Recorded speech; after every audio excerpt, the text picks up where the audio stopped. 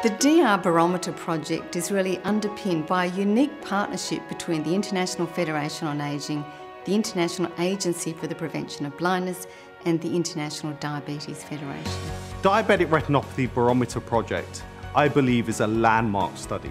It was conducted in 41 countries with almost 7,000 respondents and provides a very important benchmark and a baseline for our understanding of the types of challenges that people living with diabetes and its eye complications are facing every day. The impact of vision loss and vision impairment on people of all ages cannot be underestimated. Vision loss impacts the lives at a very personal level, in daily activities, in driving, in making a contribution to your family, in being a grandmother and a grandfather. But it also impacts your ability to be productive as a paid employee in society.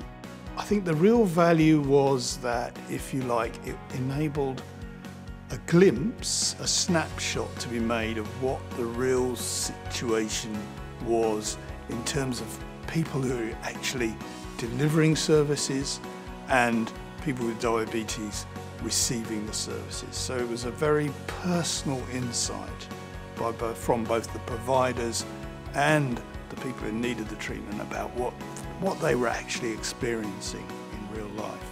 The Diabetic Retinopathy Barometer project has given us the evidence that we need to approach governments and call for access to retinal screening. We want to ensure that all people living with diabetes get their retinas screened every 1 to 2 years.